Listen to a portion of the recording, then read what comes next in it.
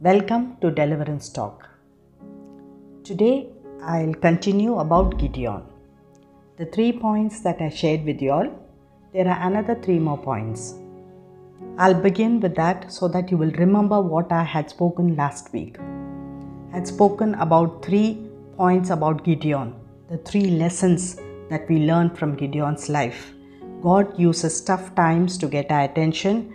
God sees more than we do. God confirms His priorities with His presence.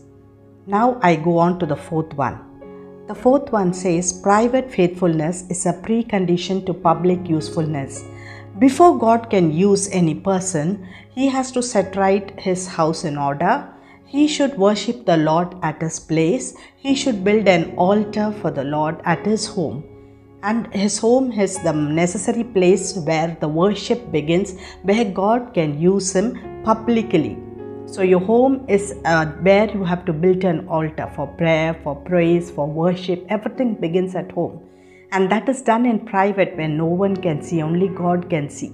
And when that commitment has become strong within you, then God can use you publicly, outside, by bringing many souls towards you and using you to glorify His name and to do exploits for Him. The next one is God is patient with our faith process. Even though Gedion was called, he was fearful, he laid fleece, he had faith, but then he also had doubt along with the faith. We are all like that in the beginning. When God calls us, fearfully we do it. We still have doubts, even though when God calls us and tells us to do mighty things. So God knows our faith process. It has to be developed, and faith can only be developed during adversity. When you have difficult situations, how you wait on the Lord and how you respond to that situation, how you act during those times will make you be very strong in the Lord. And that faith process has to be dealt with. Unless you go through difficult circumstances and situation, the faith cannot be developed. And God knows our faith process. See, it took for us nearly from 94 we started our journey with the Lord till today. So it is nearly 26 years. The faith process is continuing. We handled so many difficult circumstances, situation, and God knows how we are going to deal with it and how His grace and mercy is given to us each day to battle the circumstances. So faith needs to be developed. And God is patient with our faith process. He never pushes us, He never forces us, but He waits for us to get developed in our faith. Success is determined by God's power, not ours. So success doesn't come to us by our own talent, by our job, by our promotion, nothing. Success comes only from God. As a Christian, I repeat it once again, success comes from God. It's not ours.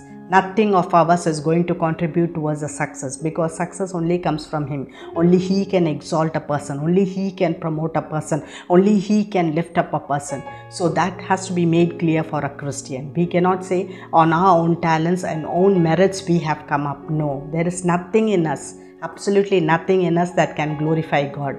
But God's power, when it is made eminent and shown through us, we are a pot, a clay pot, and God uses us. God uses us. And when His power is made eminent in us, we can see success coming towards us. With men it is impossible, but with God it is possible. In Luke 18:27, Jesus Himself said. Now why did He say that? He said it for the rich people. It is difficult for the rich people to enter. But then again He said that doesn't mean that they can't go in. They can come in because it is possible with God. Everything is possible with God. What is impossible with men is possible with God, He said. Adversity is training ground for God's glory. Without adversity, there is no success. Without adversity, there is no shortcut for success or fame or name, nothing. There is a process and you have to go through it. Abraham left home to follow God. Moses lived in exile. Joseph was thrown into prison. David fled for his life. Mary and Joseph fled to Egypt. And now we see Gedion. So each one has an adversity which they have to face, and then they see the mighty power of God released in their life and the success what God has kept for them. So when we see Gideon's life, when he fought, he pulled down the altar. He pulled down this Baal's altar, and he fought with the Midianites, and he saved his people. And then what happened after all these fights, everything? We read it in Judges 8:22 onwards. I want to read what happened last after all this battle in Gideon's life. The Israelites said to Gideon, "Rule over us, you, your son, and your grandson," 3 generations, "because you have saved us out of the hand of Midian." But Gideon told them, "I will not rule over you, nor will my son rule over you. The Lord will rule over you." And he said, "I do have one request, that each of you will give me an earring from your share of the plunder." Why did he ask this? So that he can. Gedion made the gold into an ephod, which he placed in Ophrah, his town. All Israel prostituted themselves by worshipping it there, and became a snare to Gedion and his family. So he was asked, the people asked him to rule. Because he fought for the people got victory over Midianites. There was the Lord's peace prevailing during his reign, and so they selected him to rule over them. So we have to work out on a faith process to get the success what God has laid aside for us. So this is what we learn from Gideon's lesson. And I want to close here. And as I close, I want to say, don't give up. Whoever has heard this message and they are at the neck point where they feel this battle is so much, I just want to give up. I just want to wash my hands. I don't want this faith thing. Hold on. There is a 12th hour coming. You are in the 11th hour, and within 1 hour, the 12th hour is coming in your life. Hold on to this, and God is with you. Don't give up, and you will see the battle is won, because God is fighting the battle for us. And as He called Gedion, who was very fearful, He has called each one of us for the battle that He has kept for us, and the victory is His in Jesus' name.